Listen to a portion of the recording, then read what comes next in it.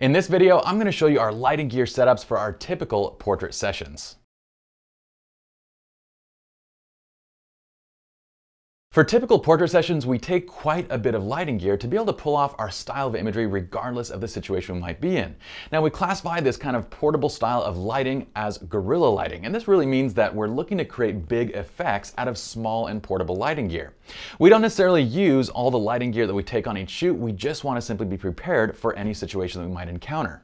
So let's start this off and show you our current setup, starting with our natural light modifiers. Now, for natural light modification, we use two of these Westcott 5-in-1 reflectors, and I actually have them folded up together, but you'll see that one is set to the silver side and one is on the scrim side. So rather than having basically just one 5-in-1 reflector that we're going to sheath and unsheath during the shoot to be able to access the scrim and other sides, we basically take two reflectors. That way, one's set to the scrim, one is set to the silver side, which we're using the most often, and we can kind of be ready to go rather than trying to zip and unzip these items, because it is kind of difficult and time consuming. Okay, so that's it for natural light modification. Let's now talk about creating light, or basically our strobes. I'm gonna go over here to our one bag. This is actually a 13-inch one bag, and I don't know if I've talked to you guys about this yet, but we've been designing bags for photographers that we use basically ourselves. That's the Undefined lineup of products. They can be purchased from undefined.com, but we're now starting to actually list them in the SR Lounge store as well. So this is the 13-inch one bag, and we'll talk about this a little bit more later on. If you guys want to learn more, you can always check out the video that goes through all the design details. Let me just unzip this and let's go from the top basically. So to control our off-camera lighting, we have two additional pocket wizards. Generally, I do like to keep these in a little sheath just because I like to keep all my gear nice and protected. I'm going to place this right here for now. Now, the third pocket wizard is already on my camera, and I have that mounted, so I'm basically ready to go at any point in time, and I just leave it on there because during a typical portrait session, we're not ever really using on-camera flash. We're always using off-camera flash because we can set up these scenes and our lighting to the way that we like. When it comes to weddings, that's another case, and we will use on-camera flash in those situations because you're shooting journalistically and you don't have any option. So this is what I have mounted to my camera going out on the shoot. We have two additional ones so that we can create basically or control our lighting, have two additional light setup. All right, these are the Pocket Wizard Plus 3s, by the way. Now for my strobes, I have Nikon SB80s. Some of you might know that I personally am shooting with the Vivitar 285 HVs. Again, it's not something that I'd recommend because they're large, they're bulky, and really the reissue hasn't been as good. All the other photographers in our studio shoot with SB80s. Now these are a little bit more pricey. They're going to be around 100 to 150 bucks used, but they're great off-camera flashes. They work incredibly well. So this is what I'd probably recommend, at least until we figure out a better solution for something new. It'd be great if we could find a new manual flash that's under 100 bucks that has a PC sync port that works perfectly and reliably and has lots of power settings, but as of right now, that's kind of too much to ask for, so we have these guys. All right, so let's go over our modifiers now for our flash setup. So we have our two flash strobes that we have here, and we also have, actually, let me go over this too. In this little Manfrotto bag, this bag is the MBA G790 lighting bag. I don't know why they don't call it just like a lighting stand bag or something. But basically we place all of our lighting stands inside of this bag. I think you can buy a larger one too where you can actually fit, say, a tripod as well at once. I don't typically like to put my tripod in here because they kind of bang around, but these are the light stands that we use. These are the Manfrotto, I forget the number, I don't wonder if it's on here. Yeah, the B001, or the 5001B. These actually have a later version that's out, and we just have these little flash mounts attached to the top of them. So here's the other one. This one does not have a mount actually on it right now because I think I recently broke it. So these are what we place our flashes on, okay? And then we typically will just use this this little clip. I forgot. Oh, this is a Hildebrand. Hildebrand? We'll link all these items in the actual article, so if I get any names wrong in the video, please forgive me. But these do have this little strap right here that you can strap right around the flash stand itself. All right, and then let's go ahead and pull out the other item. So, talking about flash modifiers, I'm going to go ahead and throw this just on the ground for now. So for flash modification, our typical most used item is a simple umbrella. Why? Because it breaks down very easily. Well, we don't need to, I mean, it's just small. It's small, it's portable, it gives us good light. You do need to make sure to use it correctly because if used incorrectly, it can create kind of harsh light. So when you use it, attach to the stand and give a lot of distance between the flash and the umbrella. That way you can use the whole umbrella and not just a small piece of it. Okay, so that's our first and probably most commonly used lighting modifier for our flashes.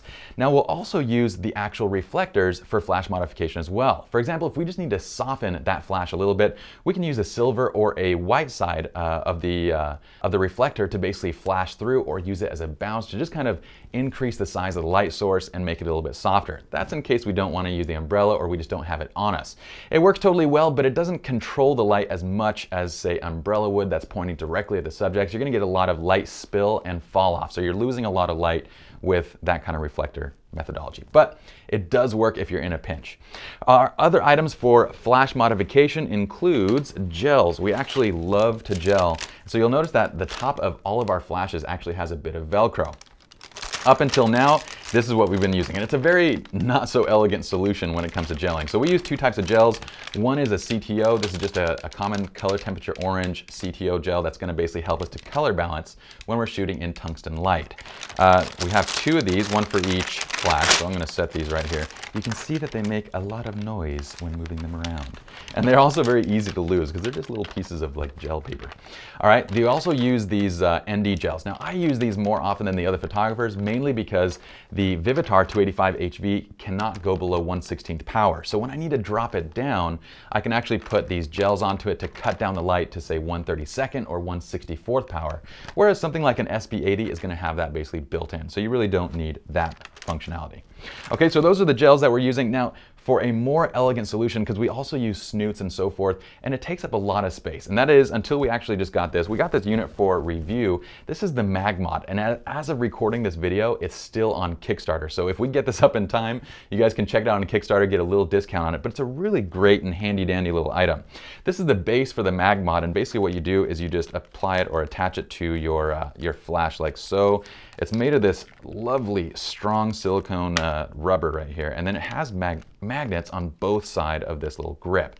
So basically once attached, and it's designed to basically fit over most modern flashes. Once attached to your camera or to your flash, you can just apply these additional filters or these additional lighting modifiers. I think I almost said modificator. That should be my new word for lighting modifiers. These are lighting modificators. All right, so what we have here is the gel. So this is a gel. You can see that it has these magnets on this side, and what you do is just simply bring it close. It's flipped around the other side right now, and just apply it right to the top of the magnet. They're very strong magnets, and they hold incredibly well. So it's not like you can shake them off or anything like that. They're not going to fall. We also have a gel modifier. So again, this is held up by magnets. You want to apply it, you just put it on, and it applies right to the modifier like so. Okay, so at any point in time you can remove them. It's a much more elegant solution. It doesn't make noise, they're not easy to lose, and it just works incredibly well, and that's why we highly recommend this option for those that like to snoot and gel their flashes. We also have the option to bring this little gel out. So you can actually get the gel kit, and it'll come with several different types of gel. You just pop it in and you're ready to go basically. So it's a great solution that's going to be quite a bit more reliable and a much more elegant solution than these basic little flash gels over here. All right, so that's it for our flash modification. I think I covered everything for flash modification. All right, let's talk about constant light modification. Now for constant lights, up until this point, we've been using two different options. So we have one option, which is these Brinkmans. And what we do is basically pop in a little gel diffuser just on the inside. And so what that's doing is basically softening up the light. But they're really awesome constant lights. They're incredibly cheap. The problem is that they just discontinued these. So these are made by Brinkmans. They're actually camping lights and lights that are used for, like, say, painting cars. They'll see like the scratches and stuff in the paint and so forth. They discontinue them, and they're remaking them with LEDs, which are going to be not tungsten. They're going to be actually daylight balanced. So they're going to be blue, and that's going to make them quite a bit less useful. So you can use just standard flashlights basically if you don't have a lot of money. These are like 30, 40 bucks. You can get decent flashlights, put a little modifier in them to kind of soften and spread out the light a little bit better, and that's a great option. Now for us, we are to the point now where it makes sense to use the GL1.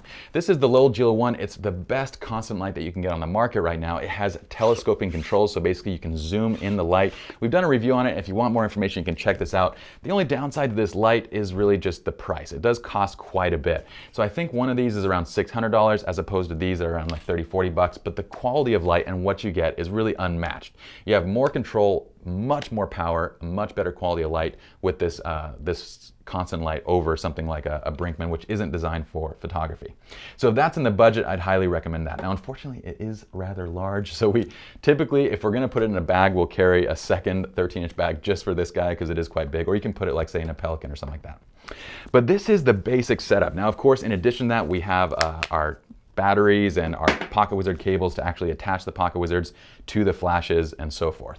But that's really it for the lighting setup. When it comes to a wedding, most everything is going to be the same. We're going to use the same setup. The only difference is we're carrying a little bit of additional backups. So we might have another off-camera strobe, say 3 or 4, just in case one of these goes bad or one of our cables goes bad. We have an extra Pocket Wizard as well in case a Pocket Wizard breaks and so forth. So we have spares.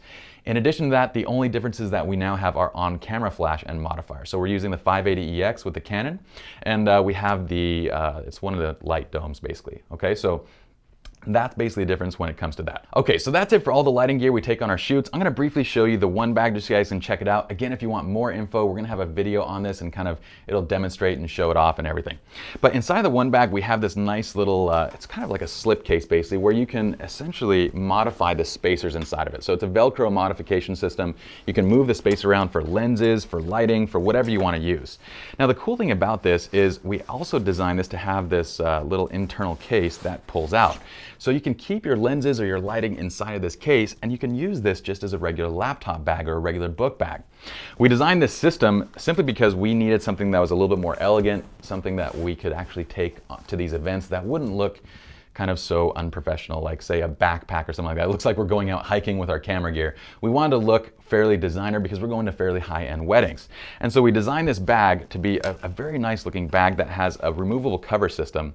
So this is the gray cover that we have on here. I think it's called City Gray. We have black leather. We have all these different covers that you can kind of mix and match to whatever event or whatever style you might personally have. So that's that. You guys can check that out at unrefined.com as well, or at srlounge.com inside of the store. All right, so that's it for our lighting gear. I hope you all enjoyed this video, and I'll see you in the next one.